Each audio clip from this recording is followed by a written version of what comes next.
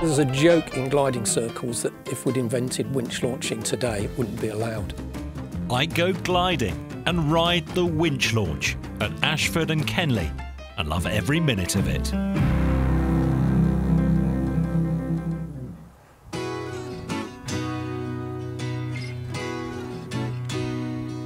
I've been gliding before but never experienced a winch launch, and so the Kent Gliding Club asked me if I'd like to try one. Well, it would have been rude to turn such a generous offer down. Now it's Peter Mather that's invited me along to Challock, to the Kent Gliding Centre here, and this is the machine that we're going to be flying in today. Tell me about it. Well, it's a Puchaz. It's a Polish-built glider. It's one of our 3 two-seater training gliders. We have 2 K21s and we have a Puchaz. A Puchaz and K21, it's the different manufacturers' offerings for to do the same sort of job, which is a basic glass fibre training glider. Can you tell me the specifications of the aircraft? I mean, in powered flight, we'd want to know all the speeds and everything else. And how would you sort of characterise the specifications of this? It's a fairly modest performance. It's got a glide angle of about 1 in 35, something like that. To give you some perspective, my single-seater glider has got a glide angle of 1 in 45. It will achieve that at its best glide at a speed of about 51, 52 knots. And that's the sort of speed that you're aiming to be cruising at, is it normally? It would depend. If the thing about flying cross-country in gliders is that you temper your speed according to the conditions. So if you want to fly a long distance, or if you want to beat somebody in a competition, you want to fly as fast as the conditions will allow. So obviously if you fly faster, you won't get such a good glide angle, but if it's a strong thermic day, then, and you're fairly confident that you can get a climb, then you'll fly a little bit faster. Now the conditions today feel very still, not a lot of energy in the air I don't think today, and very little wind, so not perfect for flying. Not perfect for gliding. For gliding, of course. True. Yeah. We like the atmosphere to be bubbling away like the water in a kettle, and that's what where the fun comes.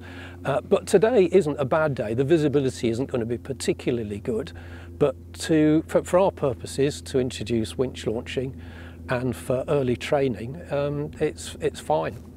Because I have done some gliding before, I think you might have seen, but it was from a tug, so I haven't experienced the winch launch, so that was particularly something that I was keen to experience, and why I think you invited me to Challock as my local gliding site here. And so run me through what you're planning. You're an instructor, so run me through what you're planning to sort of demonstrate for me today. Right, well, on our first flight, I will fly the launch, and we'll go through the phases of the launch. There's a joke in gliding circles that if we'd invented winch launching today, it wouldn't be allowed.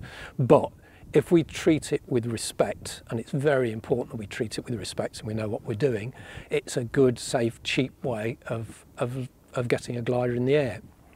So there are, if you like, 3 or 4 phases to the winch launch. There's the initial ground run, which generally with a winch launch doesn't last very long. We'll be looking to keep the wings level with the ailerons and the glider straight on the ground with the rudder. We will be very careful that if we lose aileron control in that early part of the launch, then we release. And that will prevent any unfortunate occurrences in the early part of the launch.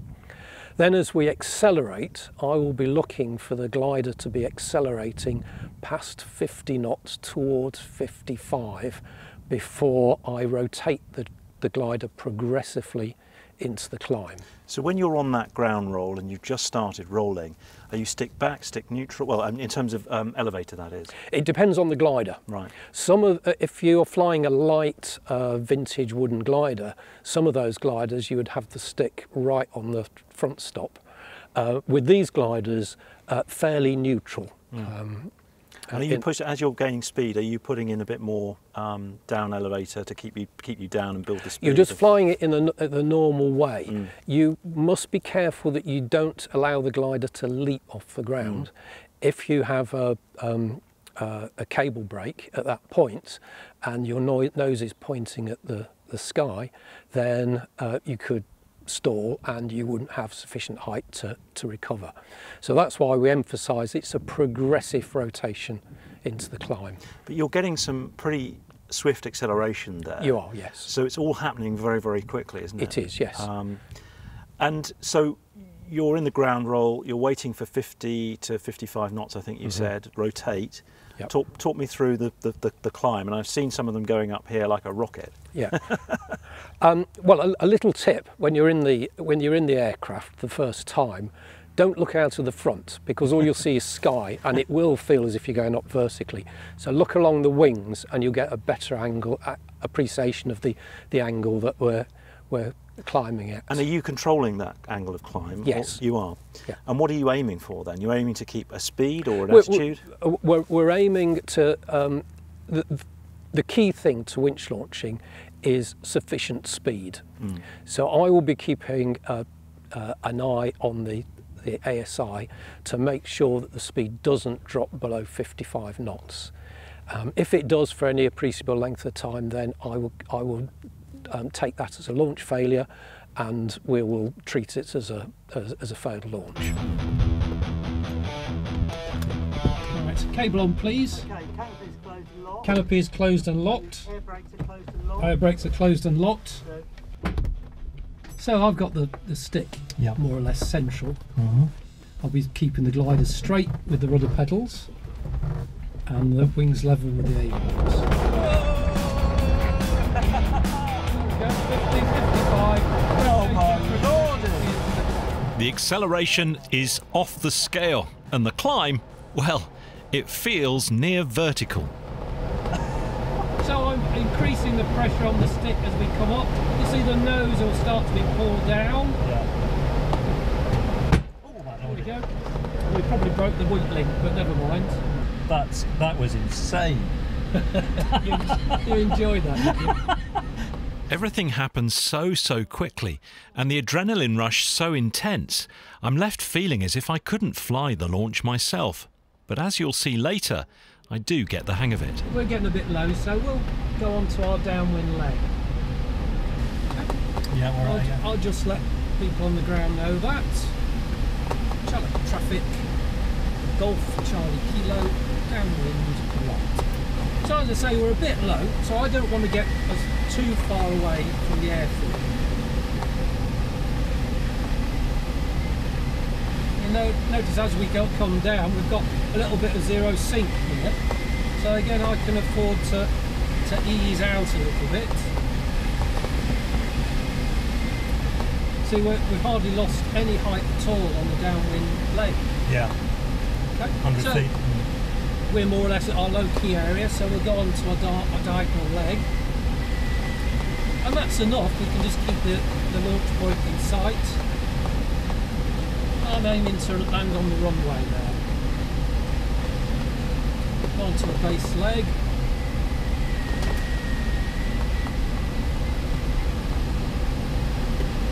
Now we do our final turn. At 500 feet, so we're well above our 300. Set up the speed. We're well overshooting, so I'm going to apply full air brake.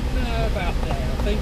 I'm using as our reference point the 3 dots at the end of the runway there.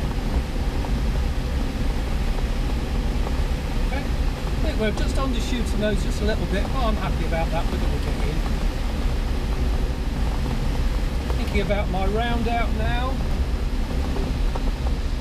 There we go.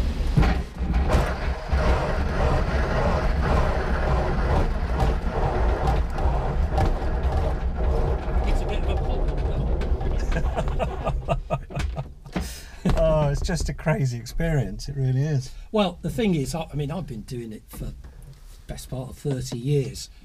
But even so, you know, my heart is beating a little bit faster as we do that. And I think that's all to the good. You need to be on the ball when you're doing a winch launch. From Ashford to Kenley, and from a civilian gliding club to the RAF's Volunteer Gliding Squadron. They have some plush new facilities here where they introduce air cadets to gliding. But compared with the way civilian clubs work, things are very different. They do it the RAF way, and each day begins with a very formal briefing. With the Met in mind, we're going to go with runway 20 with a right-hand circuit for when the wind comes around to 180, 160. We follow the same principles as a frontline RAF squadron would. You know, you brief in the morning, you know, paperwork is all very similar and everything else. So it's a fantastic grounding in aviation, really, and this is every time we fly, we brief this, and then you'll see later when we fly there's certain procedures we go through on the airfield before we even get in an aircraft as well, which is all part of the briefing process. Does that take the fun out of it? No, I would say it's not. It's there for a reason. It's a good process, a good safety process. So no, you get used to it, and you know, you understand why it's there. The Volunteer Gliding Squadron has been through some difficult few years. The fleet of Grob 103 Viking gliders was grounded in 2014 because of concerns about their airworthiness.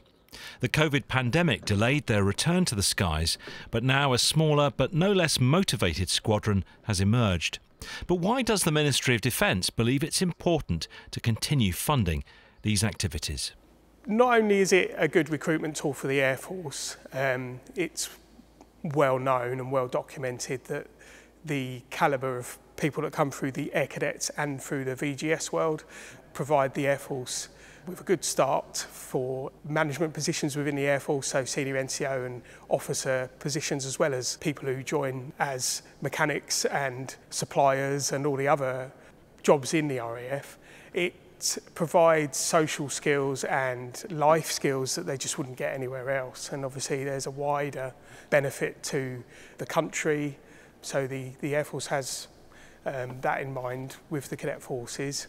Obviously it's quite good for the government in providing those life skills to people that, particularly in areas such as inner London, kids wouldn't have those opportunities anywhere else. So it is, you know, it's a great thing for the youth to have access to. Even though the weather at Kenley isn't brilliant today, I'm going to see if I can fly the winch launch under the careful supervision of my instructor, Flight Lieutenant Sean Link, who invited me along. So here and yeah, here. Excellent. And then super. 45 degrees. That's it. After a very thorough run through the checklist, I was strapped in and Sean demonstrated a takeoff while I followed through on the controls. Take up slack. So as you've seen before on a glide launch, the cable will start to go tight now as the winch driver is signalled by the launch point caravan. All I'm looking to do on the launch is keep the wings level using aileron, the aircraft balance on the main wheel and steer with rudder. So there's the cable going tight now, so all out. So I've got a little bit of left rudder in. As we're accelerating, we're keeping that back pressure to maintain balance on the main wheel. We're airborne, we're 50 knots clear of the ground, we're accelerating. I'm just letting the aircraft do the work into the full climb. Roughly your knees are going to be roughly on the horizon and our speed is 55 to 60 knots. We can accept 55 to 65 however. So we're going up, there's 800 feet. We're into cloud now, so we're going to release the tension. We're going to lower the nose, wait for 50 knots. And we're just going to manoeuvre out the clouds. We're still clear below. We can just use the air brakes just to pop ourselves back down. Back on the ground, learning to operate the winch today is Staff Cadet 18-year-old Zach Kane. He's been in the Air Cadets for 5 years now. I'd say what attracted me was my ambition to fly. I want to become a pilot, preferably in the services, and just seemed like a brilliant way to get a bit more knowledge than that, and then on top of that, have a bit more leadership training. So especially the longer you stay in cadets, you get promoted, you get put in charge of leading activities or just generally on a squadron evening, taking the activities, what they might be teaching lessons. Quite a few cadets will go on to careers in the forces. It will definitely help you out, even in any career. So you have control. After observing Sean's demonstration, it was now my turn to see if I could control the glider during the launch and bring us back down to land safely. Wings level. And then cable on. Cable on. And then with your left hand, we're going to open the release by pulling it towards you. Excellent. So we're clear ahead, we're clear above. And there's no obstructions left to right, so ask the wingtip orderly for all clear above and behind. All clear above and behind. Still clear ahead, so you can give the indication for take up slack. What was that? Left hand and your index finger. That's it. And then hand back towards the release, looking ahead. And the second command will be when the cable goes is all out, and that's again left hand and 2 fingers.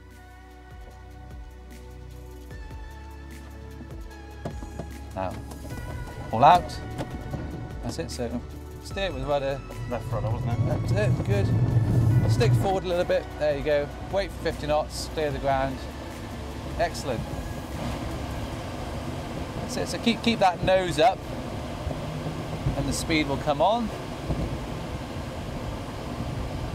That's a good attitude there. Okay, so lower the nose now, and then release.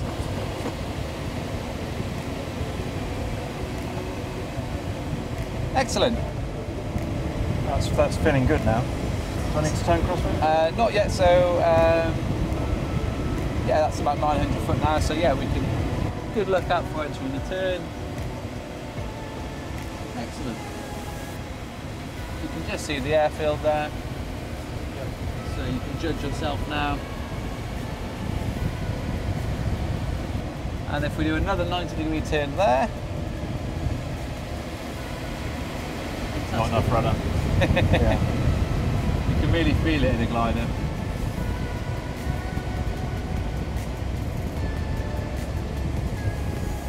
Excellent, that's a very good sort of downwind heading reference there. So 600, that seems about right. Yep, so we're going to be in the ballpark. Sean wanted fixed wing pilots to know that they're back gliding at Kenley now, so those transiting the area need to keep the launch site at a safe distance. There's traffic in our 10 o'clock left. So you can see he's outside of our zone, but that's a classic example of, you know, he's probably not aware that we're operating, and he's very close to heading down our circuit leg. So when we're on the base leg, we apply the approach speed. Excellent.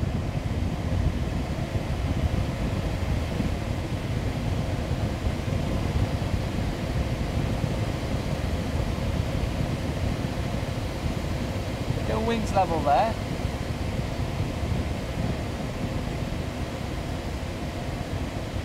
And now start the turn on to final approach.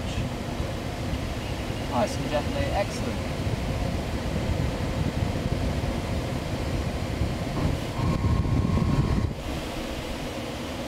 It's quite severe, isn't it? It is, yeah. And obviously this part of the airfield slopes away.